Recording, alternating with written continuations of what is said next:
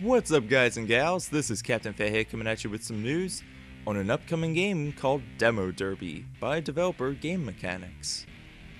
Demo Derby is a sequel to the Demolition Derby and Figure 8 race game, which was originally released in 2001 by John Arducci, who is the CEO of Game Mechanics.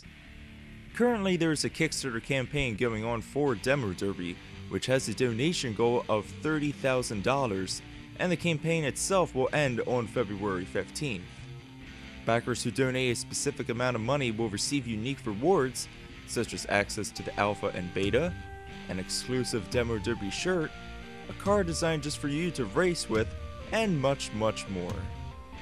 Even though Demo Derby is a work in progress, it appears to be very promising, well with it using the Unity game engine and several features such as day to night events, multiple racetracks, realistic physics, and more.